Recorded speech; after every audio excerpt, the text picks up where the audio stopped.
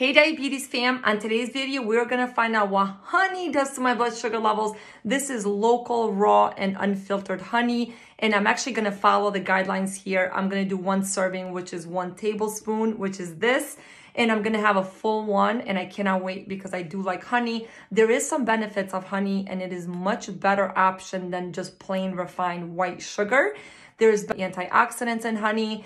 Some studies that actually show honey can help reduce anxiety. It's great for wound healing and burns. So if I'm gonna have something sweet, you better believe it's gonna be honey versus having just plain sugar. So let's see what happens. Okay, this is about 17 grams of carbohydrates, and there's less calories. There's only 60 calories in this. If it was pure sugar, it would be at least over 100. So here I go, guys.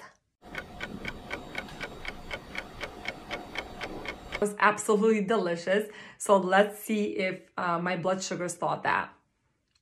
So almost instantly, my blood sugar spiked up to 146, and I thought that was bad. Then I went up to 158. And that was not the worst of it. I spiked up to 183, so honey and me do not go well. Next time, I'm going to be sure to get a much smaller spoon.